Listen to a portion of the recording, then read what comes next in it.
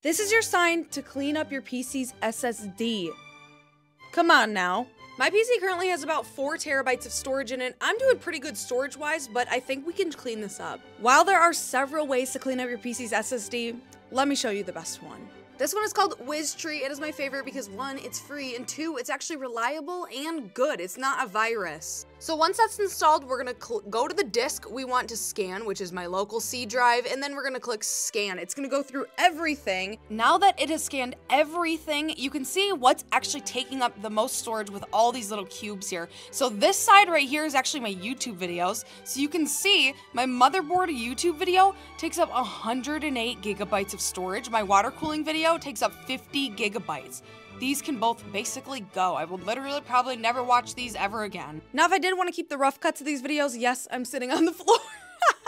I could import them to like a portable SSD or something, put them in a room where I will literally never look at them again, but I'm not a video hoarder unlike some of y'all out there. It's ridiculous. So I'm gonna right click and delete everything I do not want, and it will get rid of it and show you what it's deleted as well. The next thing on my hit list is this entire thing of System 32. Psych. But I fooled ya, didn't I? Once it's gone, all that deleted stuff will be in your recycle bin. Delete that sucker. And just like that, weird. You have 4 more terabytes of storage? Great job.